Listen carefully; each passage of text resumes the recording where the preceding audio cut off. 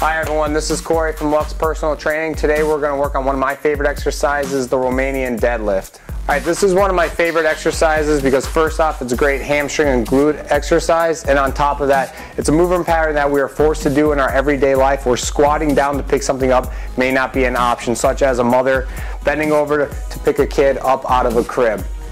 Alright, for the start here, what we're going to do, we're going to walk up to the bar. Stand feet underneath your hips or just slightly wider underneath your shoulders.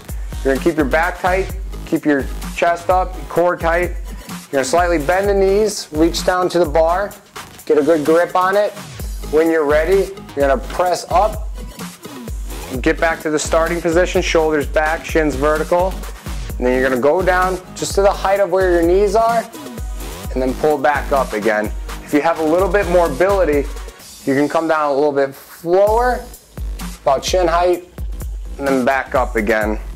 And at the end of it, you're going to come all the way down, keeping that back straight, place the bar down, and then you're finished.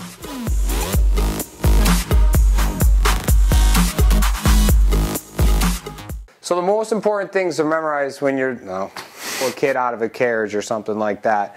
So, yeah, don't forget.